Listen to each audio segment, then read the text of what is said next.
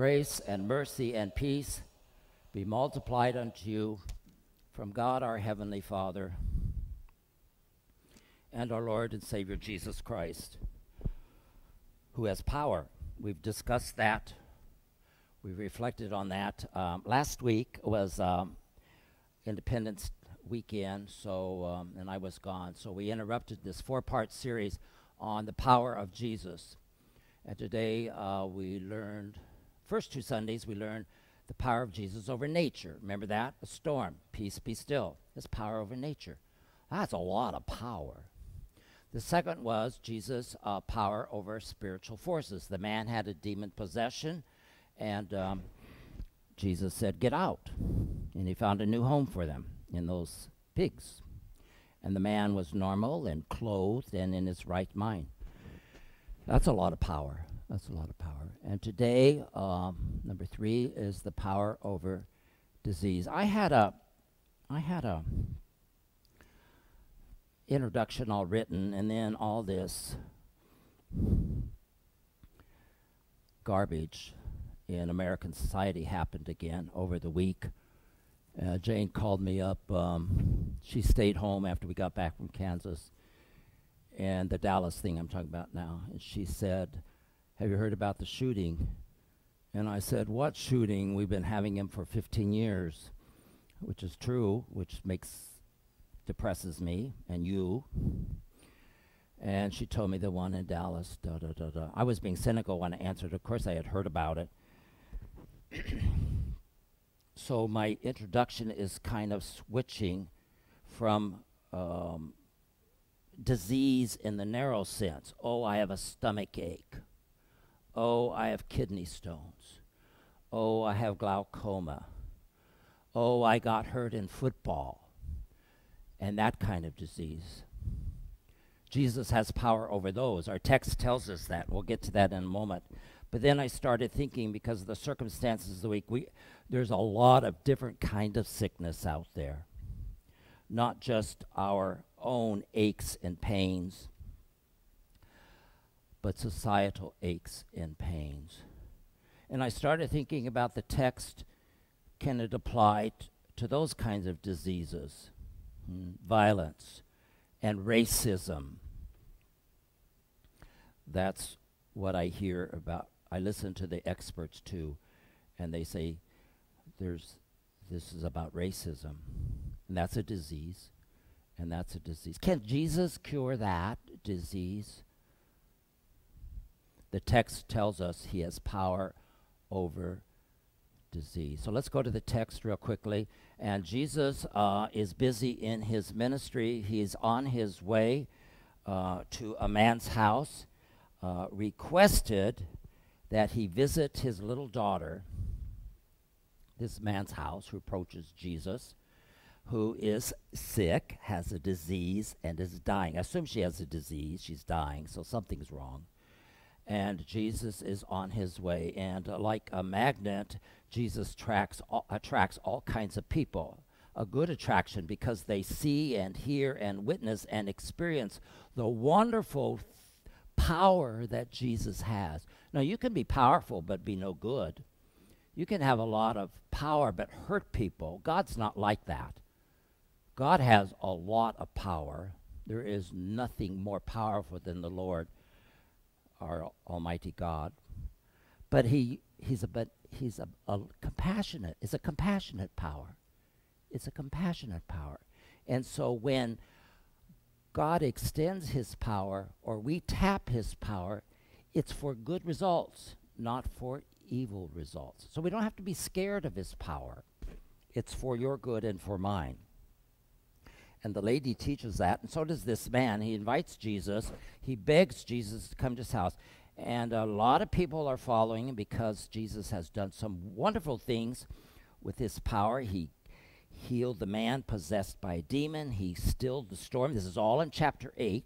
You know by now there's 4 miracles in a row. 1, 2, 3, 4. All about his power. And on his way to a specific need is an interruption.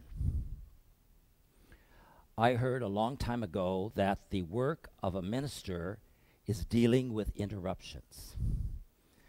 I'm not real good at that. Maybe you witnessed that. But it'll be Monday morning, Tuesday morning, and I want to get a head start on my sermon. Okay, so I'm real to myself, and the phone rings, or the secretary comes into the office, or one of you stops by, and it's interruption. I've got this sermon. I'm going to make it really good. I'm starting early and getting it good. And there's an interruption, and it's God's hand. I've learned, I don't say I like it yet, but it's God's hand saying, Gary, this is your ministry right now. It's what happened to Jesus. Of course, you guys never have interruptions.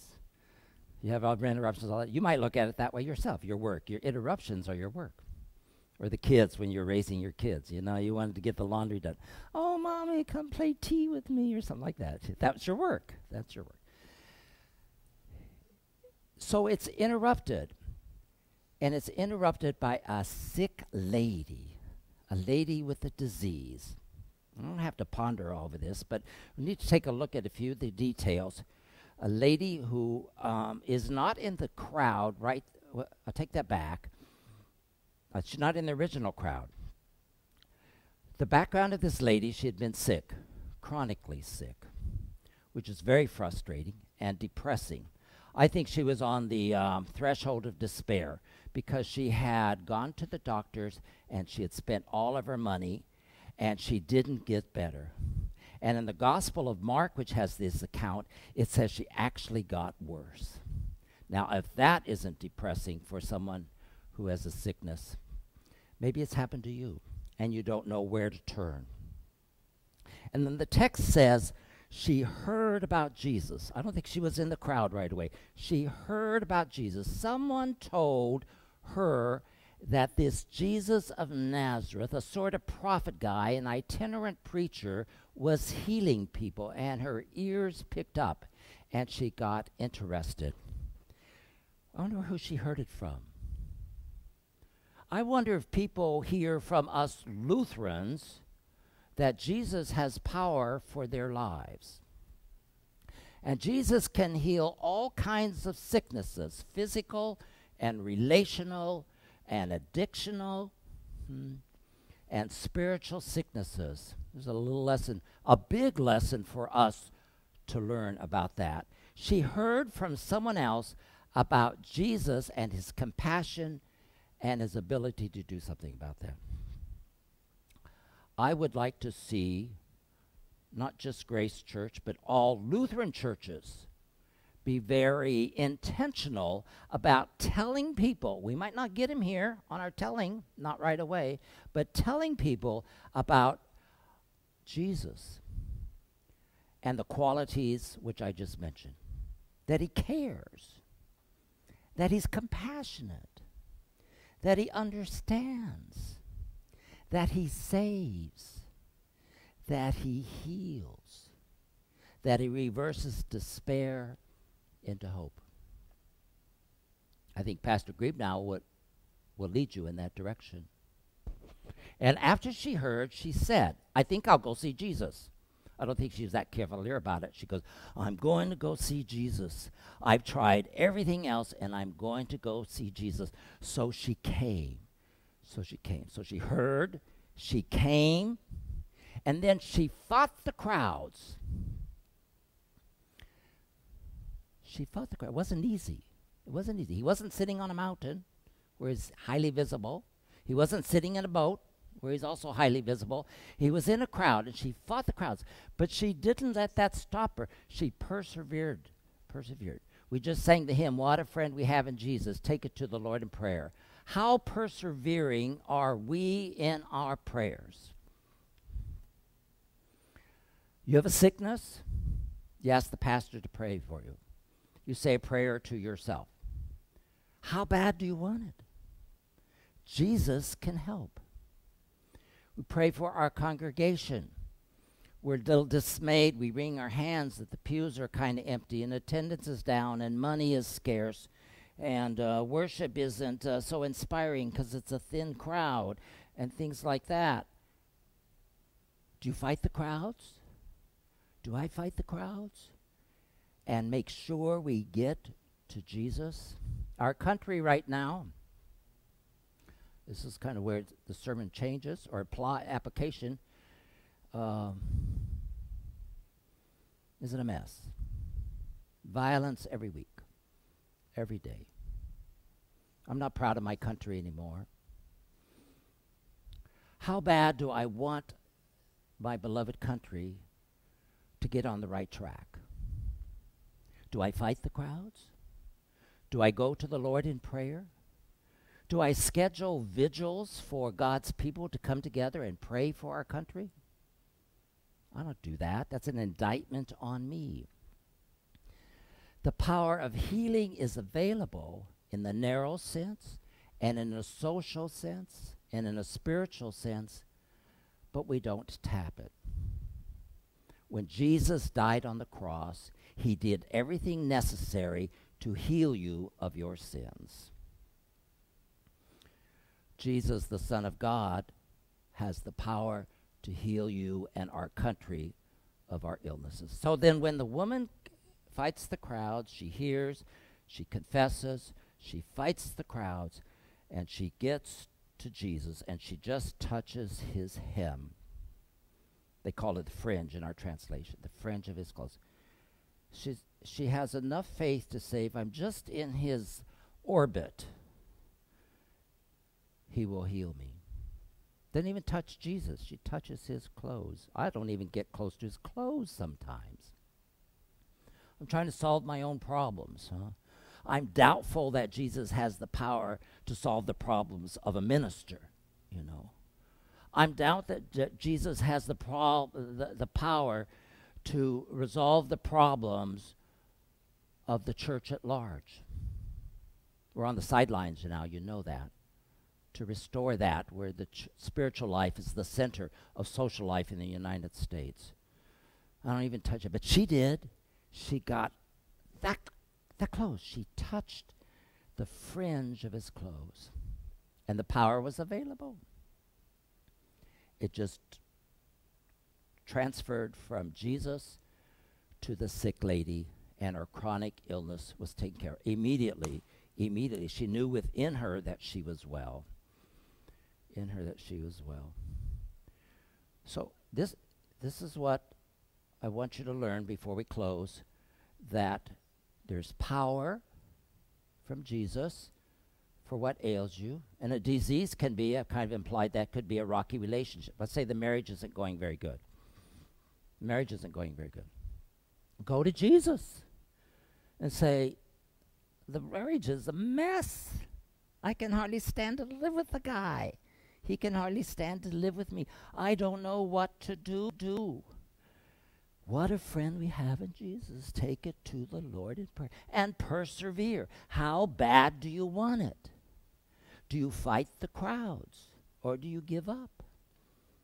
On this hand's the power, and over here is accessing the power. You have to go and get it. That's what we're weak at. So it's a wonderful benefit that all we have to do is access the power and touch his garment. So anyway, it gets even more complicated. Jesus felt the healing power exit from him. And who touched me? And the disciples are like bewildered. They said, what a question, Lord. It's like, look at all these people around you. What do you mean who touched you? Everybody's touching you. But this was a special touch, a touch of faith. She came not to just rub elbows with Jesus. She came because he has the power and the compassion to make life better. And after, as the text says, when she found out she could not be concealed, they found her out. She confessed, trembling. And the Lord doesn't beat her up. He calls her daughter.